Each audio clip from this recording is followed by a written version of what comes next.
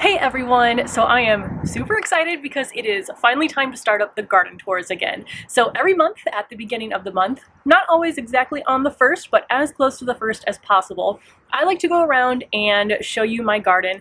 That way I can go back and look at previous months and really see how much has changed month over month, because kind of when you're in the thick of things, I feel like you don't really notice how much has changed and how much work you've really done from one month to the next in your garden.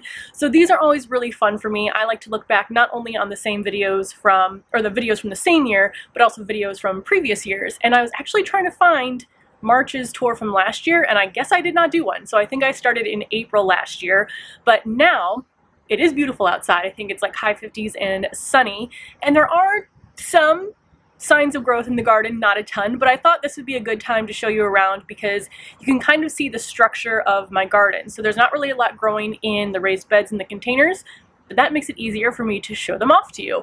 And then also you can see kind of where my perennials are that I've overwintered on the deck. I haven't really moved many since I first put them kind of into their positions when winter was starting. So we'll kind of take a look and see how they're doing.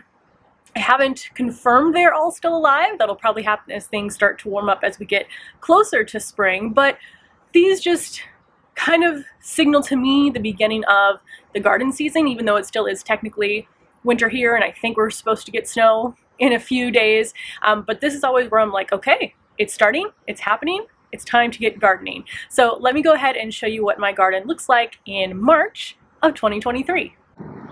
So here is what we are looking like early March this year. All 4 of my raised beds are from the brand Grownomics. This one was my original bed that I think I got back in 2019, and then I kind of added them over the years. The center one here is my largest raised bed. It's, I think, 34 by 48 inches. These 2 are 24 by 48, and then this one is the smallest and the shortest at 18 by 48. But I actually like having the variety of heights because this is really great since I don't have to bend over to garden. But this one I can grow taller things, like I grew my sunflowers that I'll show you. Some of the stalks are still there in a second, but I can grow sunflowers and not have to worry about them being too tall and blowing over in the wind. So now let's see what is in the bed. Now in this one I planted how many tulips did I plant? At least 100, I think. I'll have to go back to actually remember what variety was in here, but I think it's a mix of like pinks and purples. I guess we'll see. But last year, I don't think I had any sprouts of the tulips until end of March, like March 20 something. But we were already getting, I mean, there's not a ton, but there's one right here that came up end of February. And then it looks like I just saw this. There's another little nub right there. Coming over here, I just saw this one yesterday. So I mean, again, not a ton, but it's good to see signs of life so that I know that my tulips didn't die over winter. I didn't do anything to the tulips in here after I planted them, just let whatever happened over winter happen. So I didn't cover it or anything like that. They came back fine last year. That was the first time I had tulips in these beds, so fingers crossed they bloom beautifully again this year. And then after they're done blooming, I cut the flowers off. I dig up the bulbs while the leaves are still green, and I transplant them down to the parkway. So that's another thing I'm going to see this year is, did that work last year?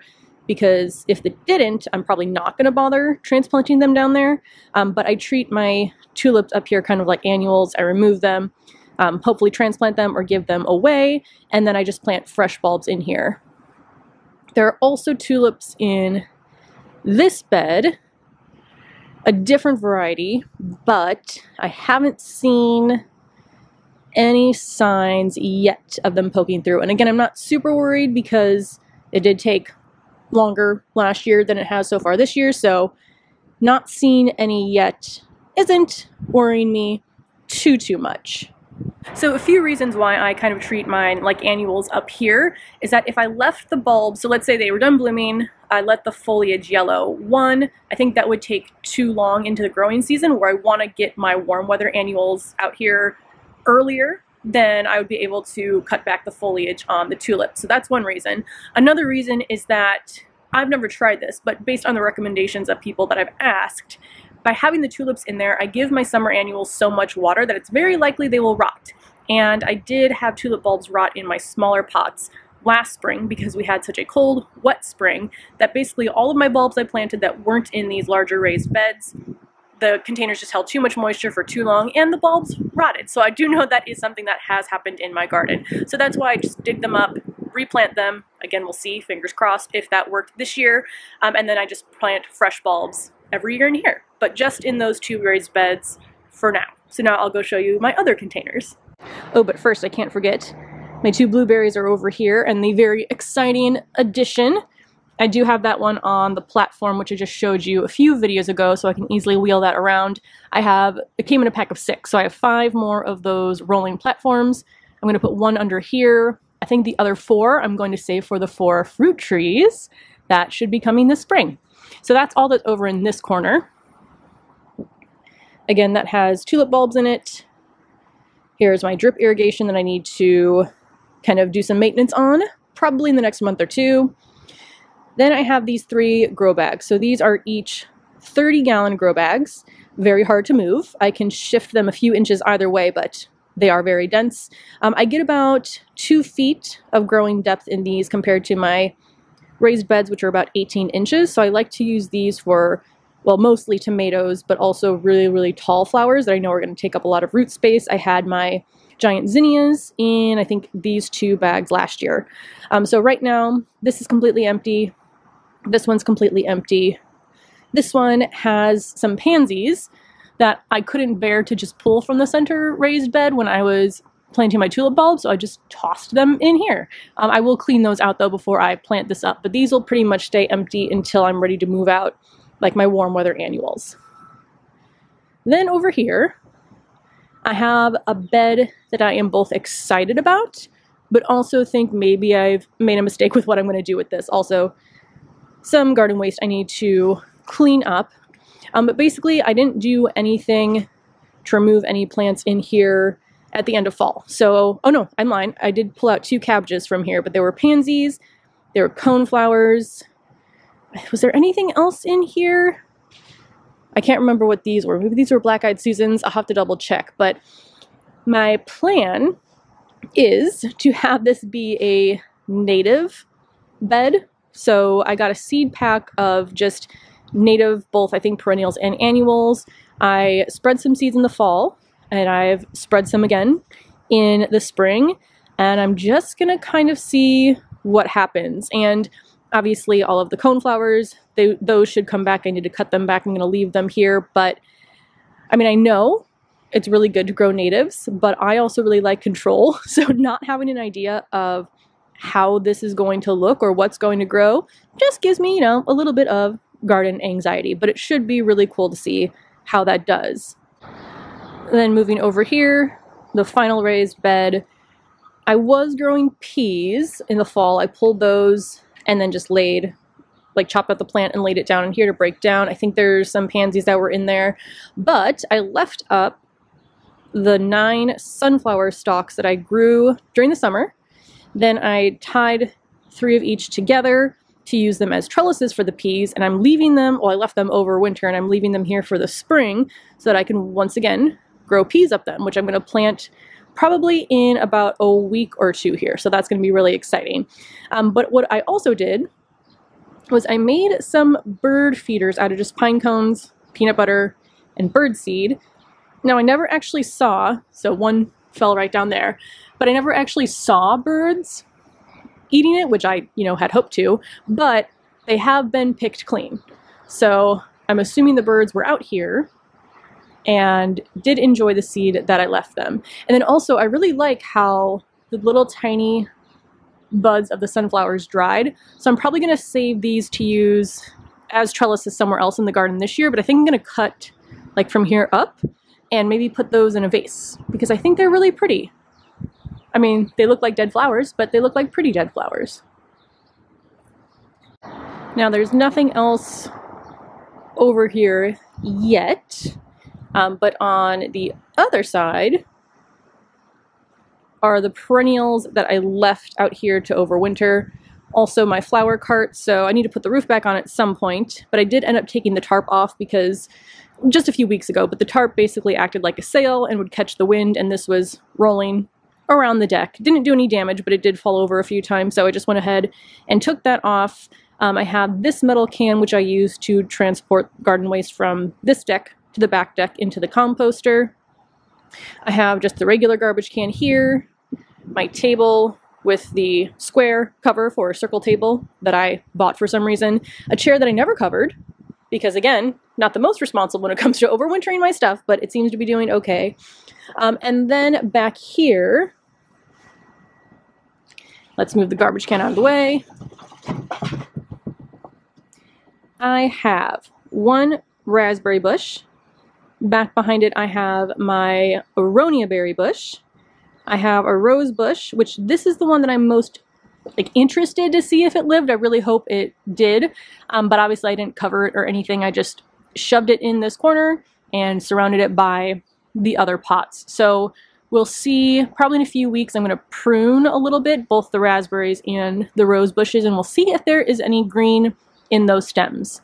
And then down here I have my rhubarb, which I cut all the way back, and that should grow back. This will be the 3rd year.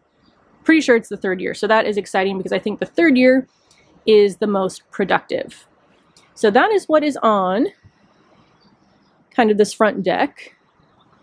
Now, let me take you over to the back deck.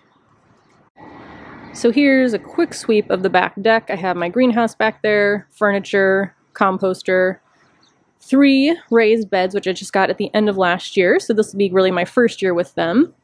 And then over here, I have my 2nd raspberry bush, which I think I'm going to move the one from the front over here to the back as well, just so I can keep them on the same deck. And then I have 4 containers of tulips and 2 little bushes that I took out of the greenhouse to get some sun. So down here I have 2 tater tots. I need to decide what I'm going to do with these. I got them at the Proven Winners event that I went to last November, I think it was. So I have these 2 dwarf conifers. Let's see if it says how big they get here, so I know where I'm potentially going to put them. So they get about 1 to 2 feet tall and wide. Yeah, I think I'm going to put them in pots because I do want to add some more evergreens to this deck specifically, just so I can look out and still have something to see in the winter. Now, this I'm really excited about. So like I mentioned earlier, all of the bulbs last year that I put in these smaller pots, so anything that was smaller than my raised beds, rotted and died. And I think it mostly happened in the spring because some of them had actually started to sprout and then stopped. And then once I dug up the bulb, it was basically rotten. But now, since I overwintered these in the greenhouse, I have little sprouts coming. So there is 1, 2, 3 in this one. This one also has 1, 2, 3. This one also, oh no, this one has 4. 1, 2, 3, 4. And is this the lone one that hasn't sprouted anything? Yes, so hopefully we get something coming up there soon.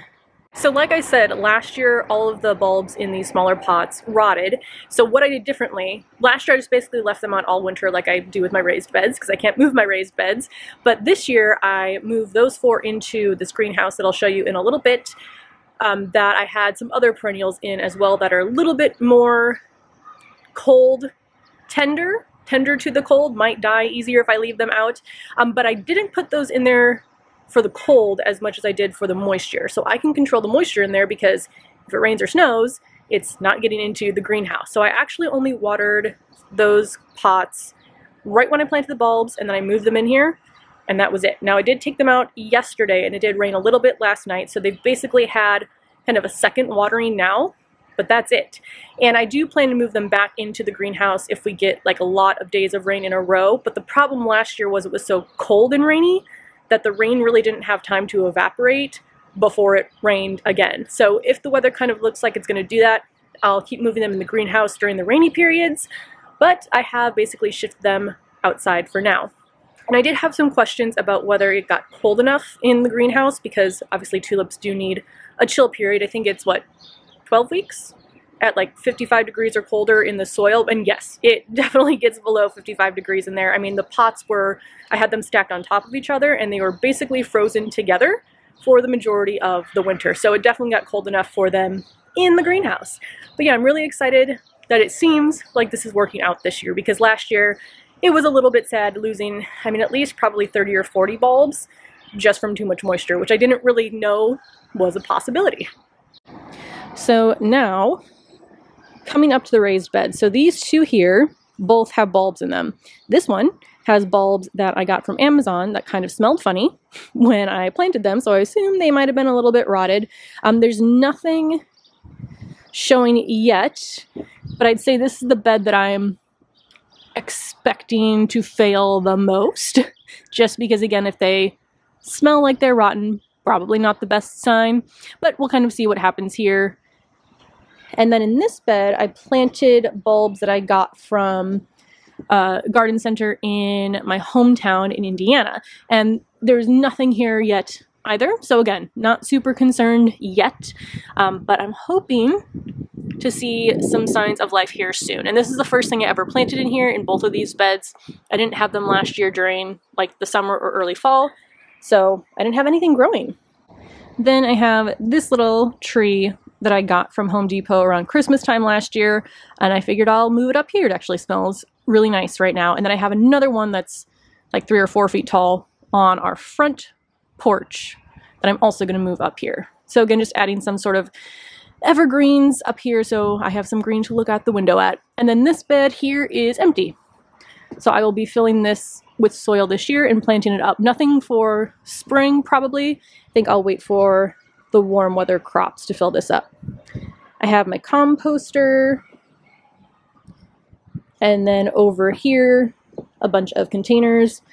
This used to have soil in it, but I used that all up for my raised beds, my furniture, and the greenhouse, which I should probably go ahead and open to give it some air. So I'm going to do that right now. All right, greenhouse is open. So back there is the one dahlia tuber that I'm testing overwintering out here. The other ones are in the garage. So we'll see if leaving it out here worked. I have a feeling it might have stayed both maybe too moist and too cold in here for the dahlia tuber, but we'll see. Then I have 2 miniature knockout roses, 2 blueberries. The grow bags are empty. I have a strawberry plant, and then over here, 3 hydrangeas. And this rose bush that the leaves were spotted on it, and thank you to everyone who told me to just remove all the leaves, so I did that, and it looks much better now. And you can see all of the buds forming along the stems, so that is really exciting. So here's one final sweep of the back. I think I forgot to mention, but these are from, well, this one's from the Charming Bench Company. I'll link where the other 2 are, because I think I got them from a different website, but they're all the same raised bed. And then my furniture all scooted out for the greenhouse. So that's what my garden is looking like so far in March. Like I said, not a lot happening yet, but I already know there's going to be such a big difference when I look at April compared to where we are right now. So I will post the links down below, because I do put the previous year's garden tours in playlists. So I think I've only done this for 2021 and 2022. I'll link them both down below. And other than that, I'm just excited to see everything that starts to happen in the garden. So thank you so much for watching, and I will see you in the next video.